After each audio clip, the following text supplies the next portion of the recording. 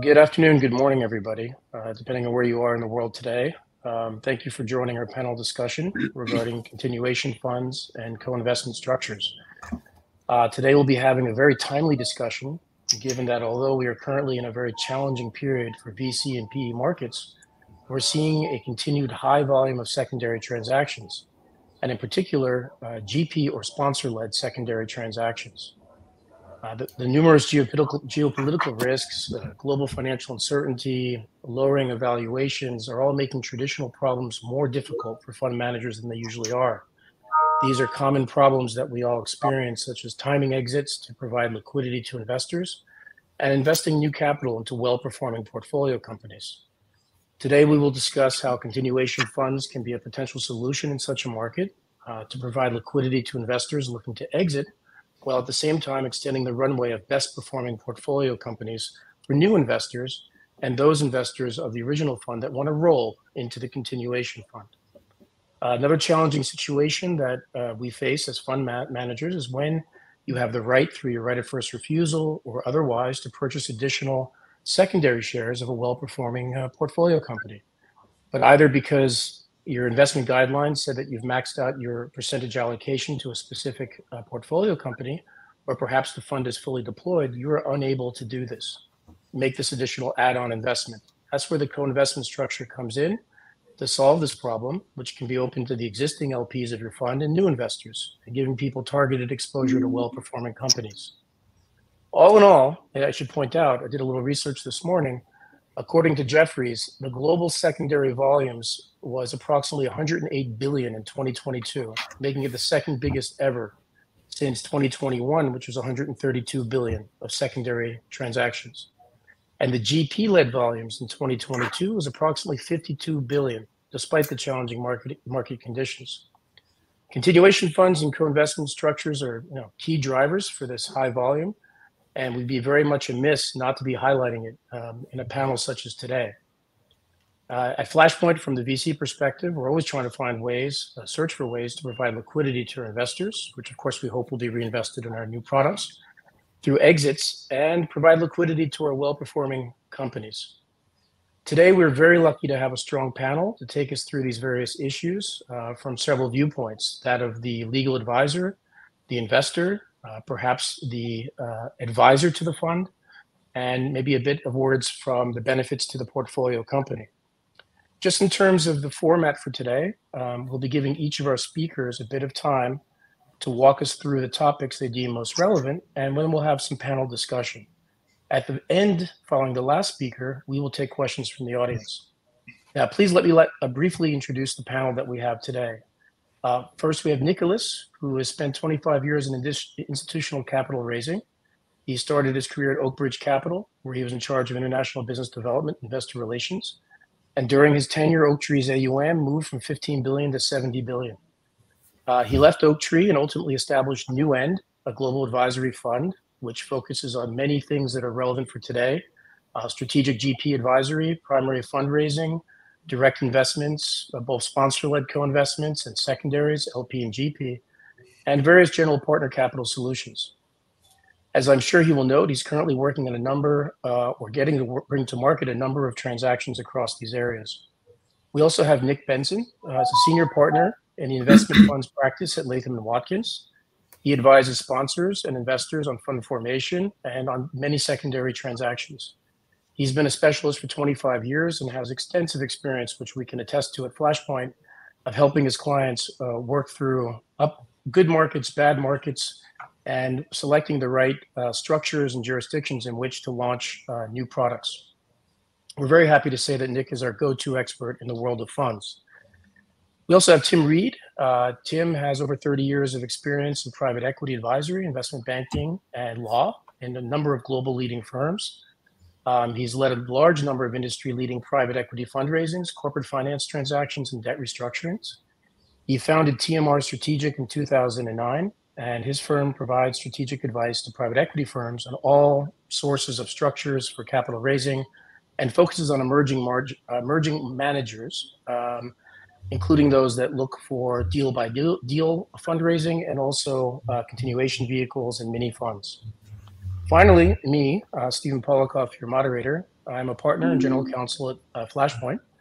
Flashpoint is an international tech investment manager focused on international tech companies originating in Europe and Israel, but active with revenue globally. We manage 6 venture funds with about $450 million of AUM, covering VC funds, venture debt funds, and a secondary fund. And we're in London, also New York, Tel Aviv, Budapest, Warsaw, Riga, and Nicosia. I myself have been practicing for about 25 years, working for a variety of leading law firms, investment banks, corporates, and funds. Now, with great pleasure, I would like to give the floor to Tim, who I think will enter this discussion about the rationale for pursuing continuation funds and perhaps a little bit of a backdrop as to what's happening in the secondary markets generally. Tim, over to you. Thanks very much, Stephen. Look, I also think it's a very interesting time to be having this sort of discussion. And funnily enough, I'd looked at the same statistic that you did this morning, and yeah, look, almost surprising to see just how far continuation vehicles, GP-leds, have come. You know, as you say, making up 50% of the secondaries market, and that's a secondaries market that is, as we all know, has grown massively, particularly over the last few years.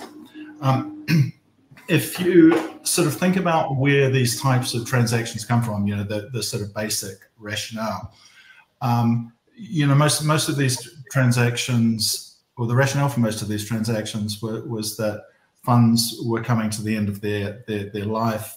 Maybe it wasn't the best time, it wasn't the best environment to sell that asset, or the GP just felt it sort of had a wee way to run. And these vehicles made a lot of sense. They solved the solution of end of fund life. They gave people liquidity, but they also gave investors the opportunity to roll into an asset that they knew very well.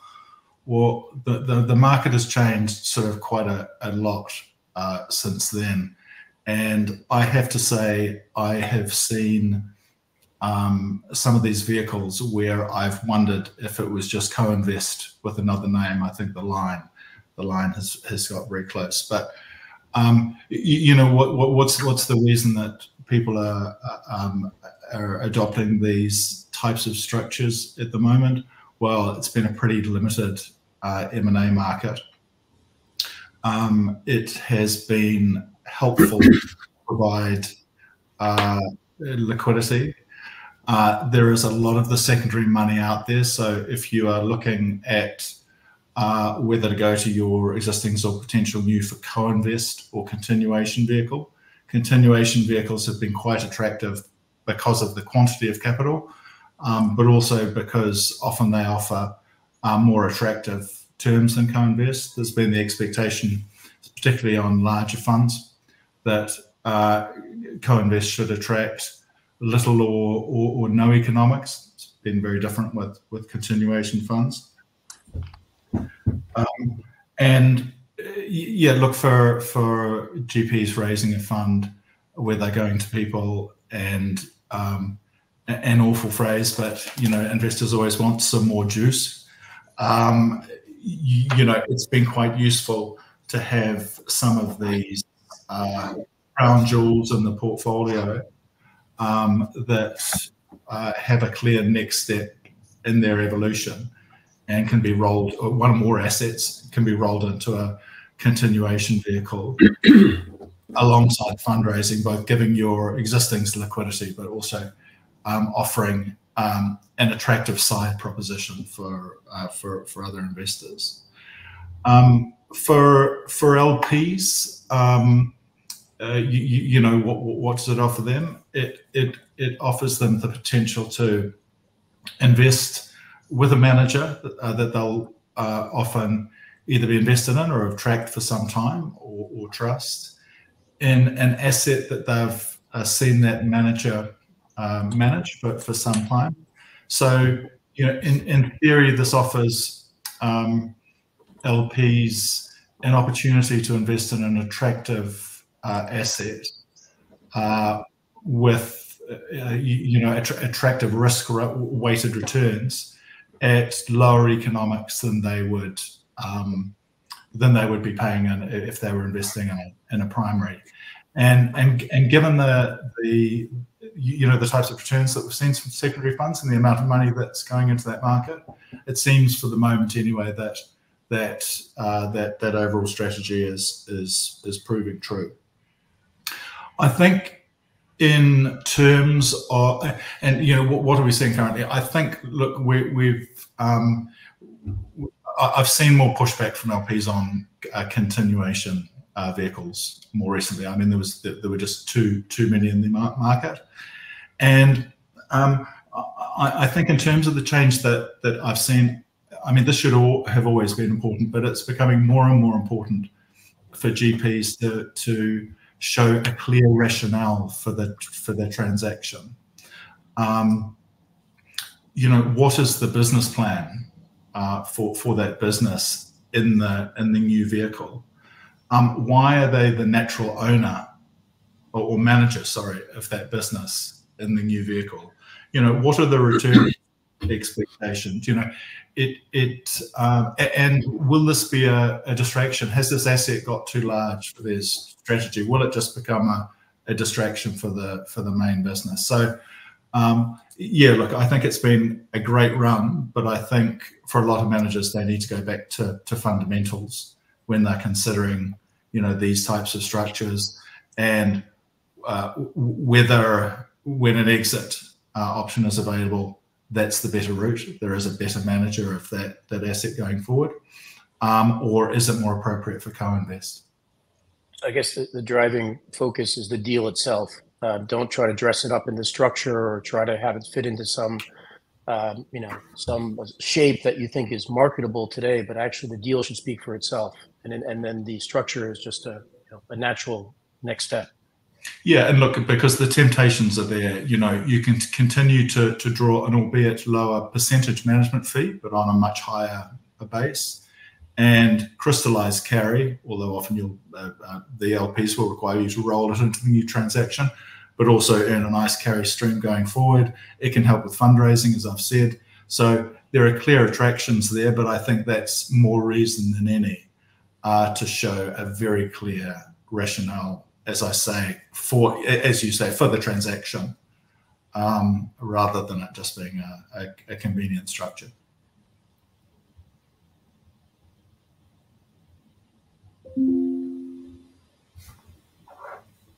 Sorry, Stephen, I think you're on mute. Yeah, you're on mute. Yeah. Apologies, everybody. Technology. Thanks for that. It's a great way to really set up the discussion to talk about the rationale as to why people are choosing these products. And I think, Nicolas, you may be able to give some insight as to how we've gotten here and how the structures have evolved, and maybe some of the developments in this space in the last few years, and talk about how what LPs are looking for.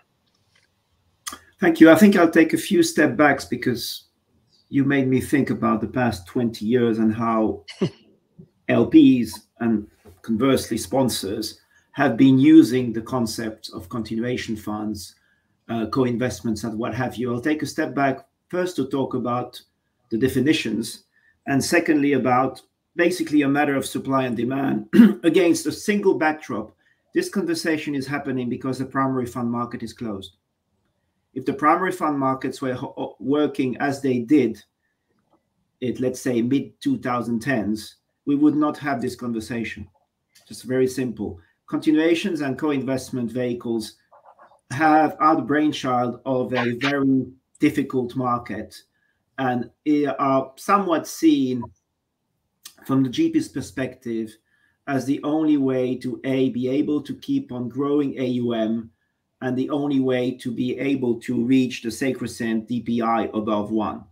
It is not something they do with a smile on their face. I recall the early 2000s when at Oaktree we were raising funds, and it was really the beginning of the demand side of LPs asking us, could we do some co-investments? Very few LPs were looking for co-investments, and sponsors a la Oaktree were making promises, never written, but those promises were never delivered, because at the end, LPs never asked for these co-investments because they didn't have the bandwidth nor the teams to monitor them. It was just the beginning of a sense that something was happening there. So when you graph the demand supply over 20 years, let's say to early 2005 and what have you, demand for co-investments were quasi-nil from an LP perspective. They peaked, I would say, around 2018, when they were essentially seen as a means to lower the overall fee structure when XYZ was committing to a fund. Similarly, the supply from GPs was nil in the early 2005. It was not considered as necessary to throw in co-investments. And the supply from GPs is peaking now. This is the only way GPs are actually capable of actually deploying capital and keeping their standing in the market vis-a-vis advisors, vis-a-vis industry networks and what have you. So it's very interesting to graph both and to see that basically, I'll come back to a few of the other step backs I want to take, is that the demand from LPs went from 0 in 2005, peaked in 2015, 18, when the supply from GPs was not yet there. And today, I would argue the demand from LPs has cratered. They still haven't beefed up their teams or put the carry or compensation structures in place to be able to actually deal with co-investments the right way, or without feeling that they're being shown not necessarily the best deals, but deals will need to be taken out of the fund so DPIs can stay above a certain level. And similarly, the supply from GPs, as I said, non-existent while the times were good. You did not need to provide co-investments. The only people you provided co-investment with, and I believe everyone in the industry is borrowing from their songbook, is the Canadian pension plans. If you go back to the early 2000s, Canadian pension plans were steady Eddie, primary LPs, big tickets, global, because their local market was not big enough. So any GP, whether he was Asian, European, or American, US, was going to Canada because it was open field. What happened 5 years later, the Canadian sponsor LPs, they pioneered most of the stuff we're currently speaking about. They pioneered continuation fund, they pioneered secondary investment, they pioneered sponsor-led co-investments, they pioneered NAV financing.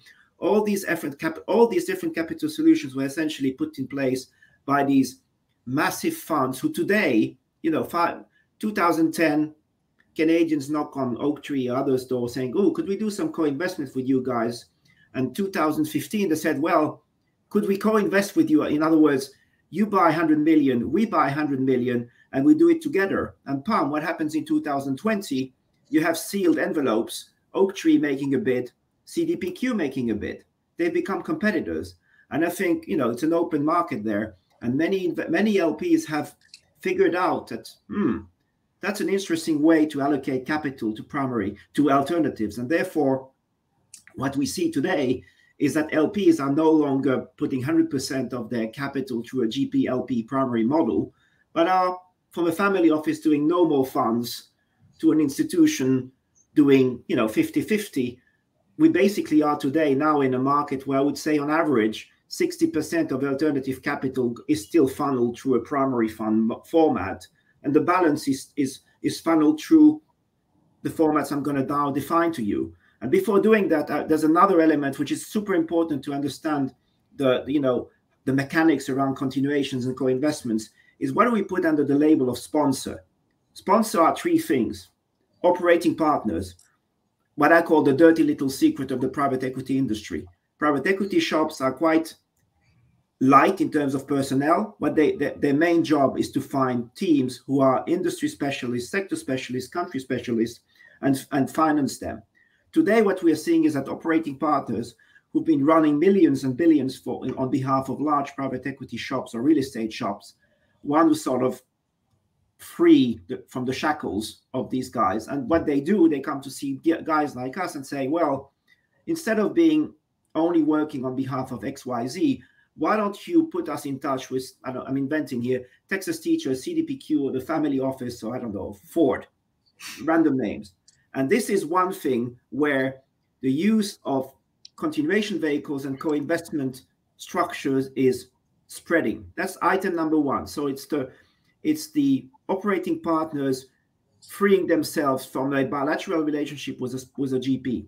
The second one is the fundless sponsor. The fundless sponsor is by definition someone who will never raise a fund. It's quite interesting to see the difference between Europe and the US. In the US, being a fundless sponsor is almost a badge of, we failed. We don't have a fund, therefore we are fundless, or what the Americans call an independent sponsor. And they almost see it as a one step before having a fund. In Europe, maybe because people are older or wiser, whatever it is, there's a lot of very good teams who never will go and raise a fund. They're very happy to do a deal per deal, thematic platform or what have you. And therefore, for them, doing co-investments on continuations makes a lot of sense. And last is your classic GP who is reading the market, and the market is that we don't want to re-up in fund 8 or 9 of what you are doing because your DPIs are not there. And therefore, what they are led to do is to come up with solutions around what we call internally directs. And that moves me to the other side of the equation, which is what are today LPs seeing? They are seeing three things coming their way. They are seeing sponsor-led co-investments, which are coming either pre-exclusivity, under exclusivity, or under syndication model. These are primary capital fundraisers. These are the toughest. These are the ones where you are asking an LP to take the maximum risk, because the success of a direct deal, which I would label as a secondary, is very simple, 2 words: information bias. The information bias is that you have owned, are still owning, and plan on owning the company further. So that means you know what's happening, you know what the reporting looks like, you know how the people behave, and you know what the hurdles and obstacles are. A pure single asset primary co-investment, it's maximum risk. And I believe today LPs are not ready to do that. Best case scenario, they will do a platform co-investment solution where they will buy into a concept. I'm inventing a buy and build in the car washing space or whatever of that, but very specific, where you actually have a really identified theme. But even there, it's becoming quite challenging. So that's the first vertical you have under the header we have for this call here today. The second one is the continuation. Continuation is that's the sweet spot. This is the information bias at its best. And continuation essentially is a secondary primary combo where the GP is smiling because he can essentially show DPI, sometimes get carry, and also please some of his long-standing LPs who want to see cash. None of the 3 reasons, by the way, are sufficient enough for a new investor to come in. This is all good for the one who's leaving the table, or for the sponsor who's taking money out of the table. The newcomer, what's in it for him? Well, what's in it for him is that information bias again. He's going to ask the sponsor or the GP to put back 70 to 100% of the carry into the deal. And yes, he's going into something which in some ways is de-risked. Probably less return, but de-risked. And in current environment, it's not a bad place to be.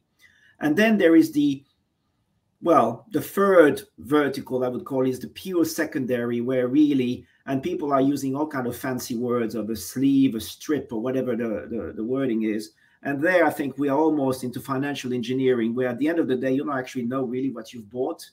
You've bought something which is mimicking a fund, but happens to be priced at a so-called price discovery arm's length level, but you don't really know. So I'm just, flagging here that under the name of co-investments, there's a lot of things floating.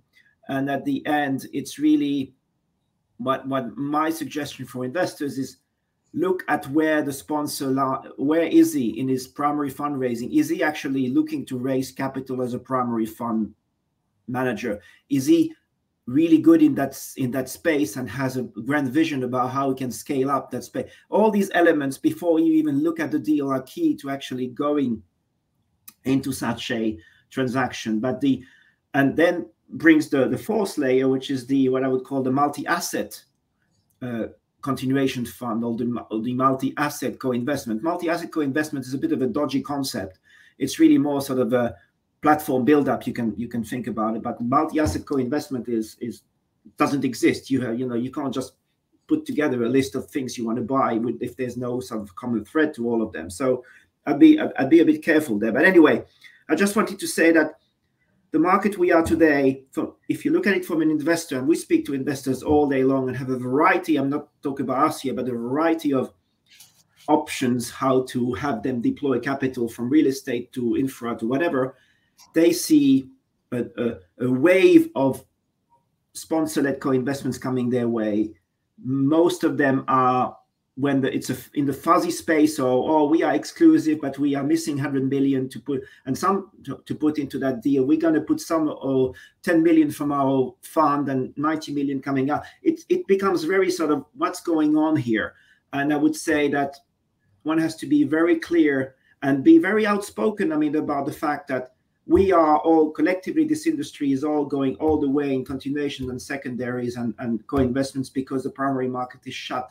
The moment the primary market reopens, I can bet you that this, piece of our business environment will collapse. I'll stop on that high note. Yeah, Nicolas, just one question from my side. In terms of what the LPs are looking for, do you see a preference to a continuation fund that has multiple assets or a single asset?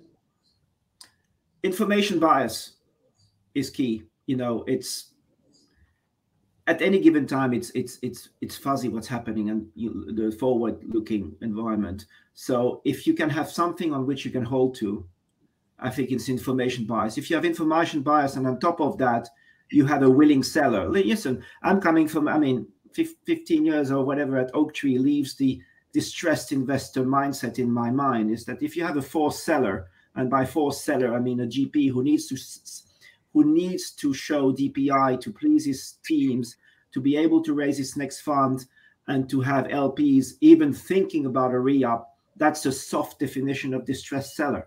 So if you can have the mix of information bias, willing seller, some LPs will re-up in that continuation, you have a very good mix of things. And not only that, but you have a unicity of theme around the assets going into that multi-asset continuation. You have something which can stand on its two feet. If you have something which is a hodgepodge of consumer goods, SaaS, and what have you, you're just literally just creating something where you kind of already have baked the fact that it's going to be not so good a contraption. So I wish I had a one-size-fits-all answer. I can just tell you that today, you have the one extreme, which is Canadian pension plans who've gone all the way and who see their offer to do co-investment as a no-nonsense way to be involved in the market without paying any fees, to now a whole industry, and Tim was referring to that, there's a whole industry which has been created around co-investments. You just have to look at a French private equity firm, I won't mention their name here, who literally just announced that they've been doing private equity funds for the better of 20 years. They're on their fund 8, and they just launched a co-investment fund. Why do they do that? I suspect that, they probably won't be able to buy into their own continuations, but what they are seeing in the market is a burst of co-investment or continuation opportunities, and therefore, they think it's a good way also to deploy capital. Is it a peak of market when everybody comes out with a continuation, with a co-investment fund?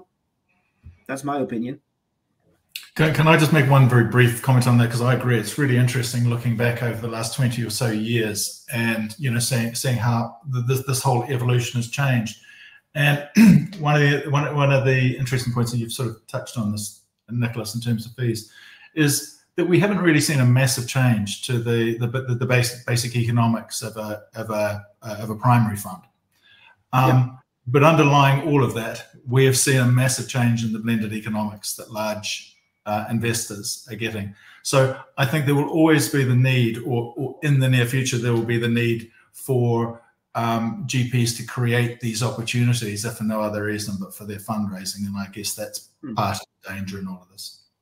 And before the co-investments used to happen before in a very simple way. If you remember 5-6 years ago, people were moaning about the fact that private equity funds were selling assets to other private equity funds.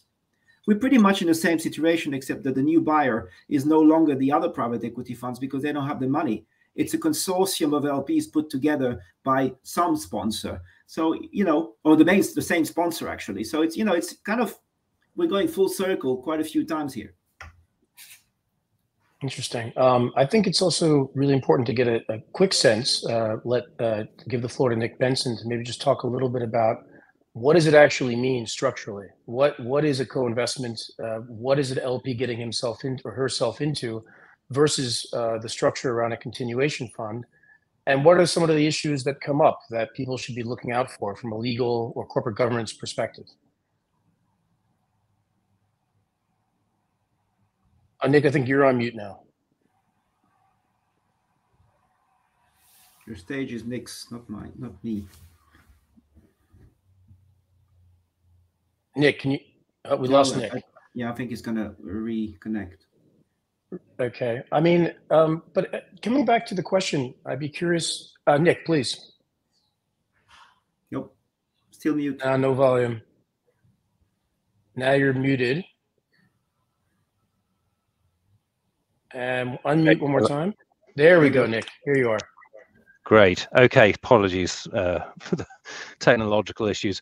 Yeah, I was going to start off just by echoing what we've heard just now from Nicolas and from Tim, really, that over the past few years, from a legal perspective, the growth of this market and the immense variety, both in the structures, the terms and the nature of these transactions, how they're executed, has just exponentially increased. So I'm going to caveat what I say in terms of describing some of the typical issues and features that come up by the fact that there is really no one size fits all, just to coin a phrase, in the legal viewpoint as well as the commercial viewpoint here. So I mean, structurally, I suppose, from the outside, a continuation fund looks very much like any other fund. You typically will have a limited partnership or perhaps more than one, depending on the structural requirements. So the vehicle will typically replicate the vehicle that is the selling fund, because the sponsor will naturally want to leverage off the same structure and infrastructure that they have there, and also because their existing investors are more likely to be comfortable with something that's familiar to them. So we often see a continuation fund based on the same documentation and structure that the selling fund has, but there are some very important differences as well.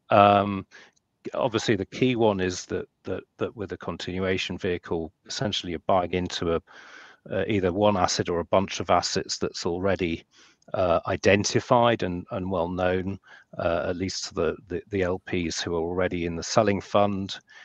From the buyer perspective, i.e. the secondaries players that are coming in and sort of leading the transactions on the buy side, obviously they're treating it very much like an M&A transaction in a lot of respects. So there's a sort of crossover in a continuation vehicle transaction between a primary fundraising and an M&A transaction, and that feeds into both the process and the documentation and the terms that are negotiated. So obviously, with a mature portfolio of assets, the continuation vehicle is going to be capitalized largely up front with a percentage of unfunded capital there for follow-ons and expenses. But in other respects, and we can come on to the economics as well, because that's a key difference. In a lot of other respects, the terms are quite similar to a primary fund, but on the economics, that is really, I would say, the key differential from a legal perspective, where you've got a management fee that's based not on committed but on invested capital. You've usually got a more complicated distribution waterfall compared to the waterfalls that we see in a primary fund. So as opposed to a simple 8% preferred return hurdle and then an 80-20 carry split, we may well be looking at both a dual hurdle test comprising both IRR and multiple thresholds, and also several different tiers of carry. So you might start off with a 10% carry with a certain IRR and multiple being achieved, and then that ratchets up as the hurdle gets higher. So there's the different economics in there are pretty critical, but also the fact that within the continuation fund, whilst those economics will apply to the investors that are buying in as essentially secondaries investors, the investors who are rolling in to that vehicle from the selling fund will often have a very different set of economics, because the GP wants to effectively present them with the status quo, as we generally refer to it. In other words, by continuing their participation in those assets, their economics are not going to change compared to the economics they currently enjoy in the selling fund. So that may mean that if we're at the end of the life of the selling fund, there's no further management fee being charged, then they will not be paying a fee in the continuation fund either. And also their carry may well be aggregated with the carry that they're paying in the selling fund, which then creates a conflict of interest for the GP, because you've got two groups of investors in the continuation vehicle whose economics are fundamentally different, and therefore your decisions on how you manage the assets in that vehicle can be driven, or there can be a tension between the drivers of how you manage the assets, because you may be getting carry on one category of investor but not on another. So that is it is always a source of conflict of interest, and one that advisors need to take very seriously in order to get the transaction through the various approvals that are required. Yeah, Nick, I think along those lines, another area of conflict potentially is setting the price at which the assets are being transferred into the new vehicle, because there you clearly have one side looking for the lowest price and one side looking for the highest price, depending on if you're rolling or you're exiting, or if you're new.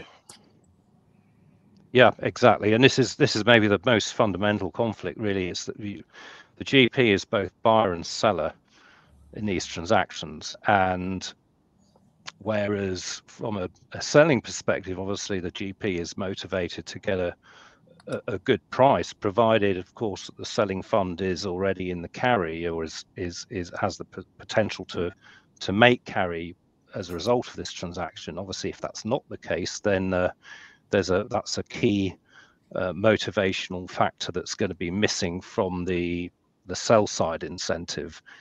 Whereas on the buy side, obviously the GP is motivated to get the purchase price down, because then that lowers the hurdle at which carry gets paid on the continuation vehicle.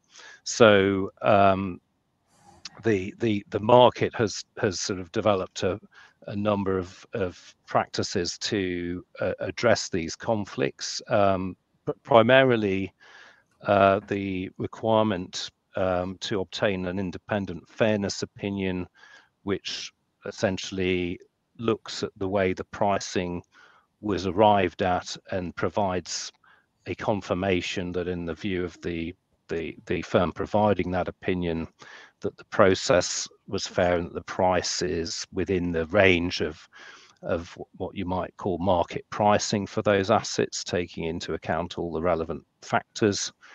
And then also you're looking at the actual sale process itself. You know, did the GP engage appropriately with the market in terms of using a professional secondaries advisor to go out there and do the proper price discovery, get the buyers engaged, get an auction process going, so that at the end of that process there's a demonstrable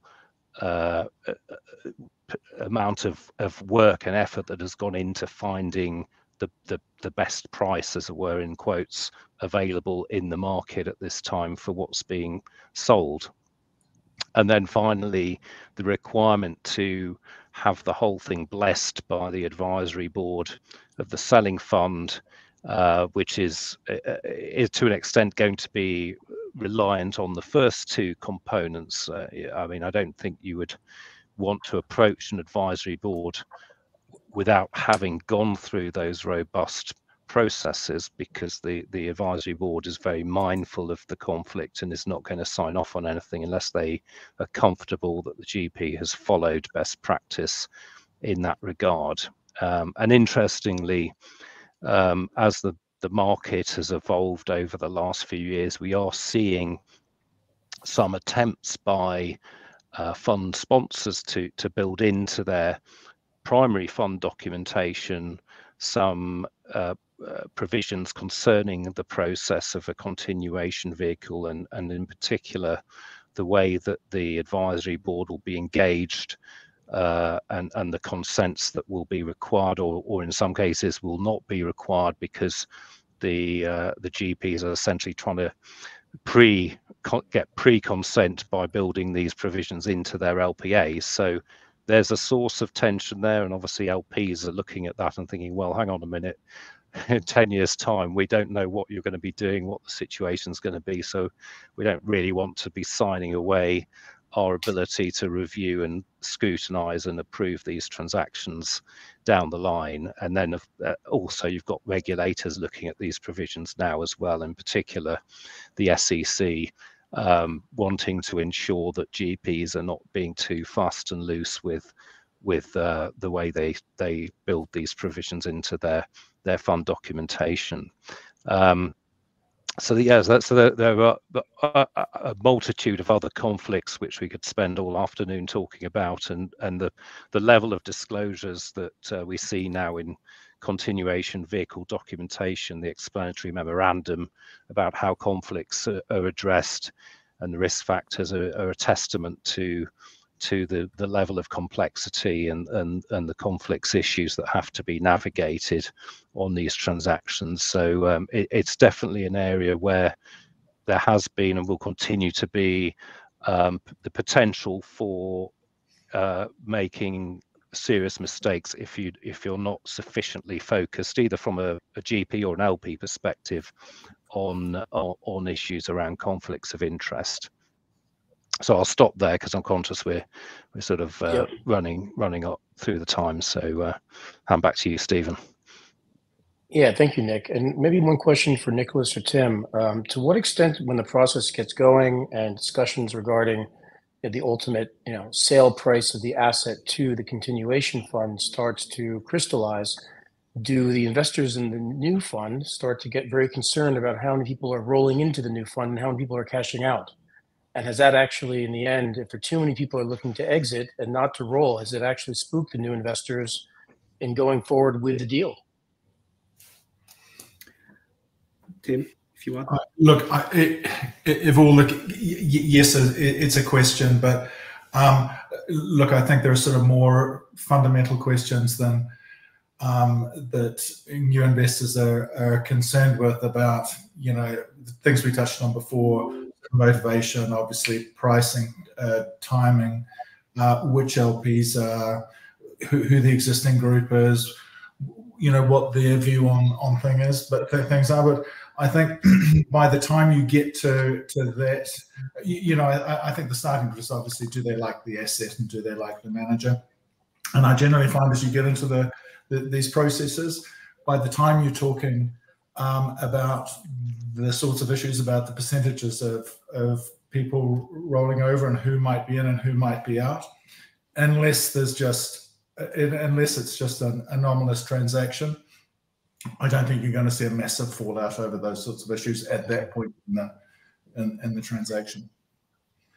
I just would add that there's no one answer. Clearly, the sponsor's behavior and risk on, risk off feature going forward is the key element. Besides the asset, of course, or the sector, and asset sector, multi-asset, single asset are key elements. But after that one, which is sort of a easy criteria to sort of do a selection, is what is the sponsor going to be doing, and in what environment is he actually evolving? Is it a make or break deal for them to then be in a position to raise their next fund? Is it just a way to manage a group of restless lieutenants in the firm who still haven't got carry on the fund because the fund is doing poorly, and you put some of the carry on these elements of the team who need to be kept? There's a lot of elements which are really relevant at the sponsor level. I would say whether LPs or not are rolling over or leaving, each LP has such a variety of reasons, whether it's reallocation, whether it's a US LP deciding to cut off his exposure to Europe or to USD or to Euro, or there's so many elements there, or just a contraction of his allocation to PE or to real estate. I don't think the LP's position is so much of a matter for new LPs coming in. Most new LPs coming in are somewhat co-investment professionals. As I said earlier, there's this whole industry which has propped up in the past years. So in some ways, well, LPs are selling, and they see it as an opportunity. I mean, remember, most of the money is done at the selling price. Like any good PE deal, it's when you buy that you do, 60. I shouldn't say that, but you do 60% of your return is when you buy. It is interesting, though. LPs coming into a deal will say, we're never followers, but what is everyone else doing? Yeah, but and as Nick said, every deal or every sponsor and every I would say structure is different, comes with its own sets of pain points or sensitivities. So there's no one blanket grid. I mean, we usually always try to have a grid internally, or what such and we see 10, 15 deals a week. So is there a screening method? Is there a way to do it? Well, there really isn't, because one week healthcare is what everybody wants to do. The other one is elderly care, or the other week is pet care. The other week is, and it changes all the time. And it's so you use your common sense.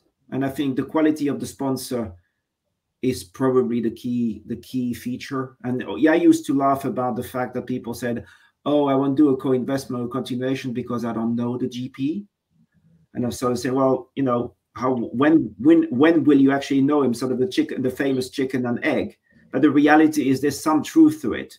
The best deals are done with GPs who you've seen in action, including in low points.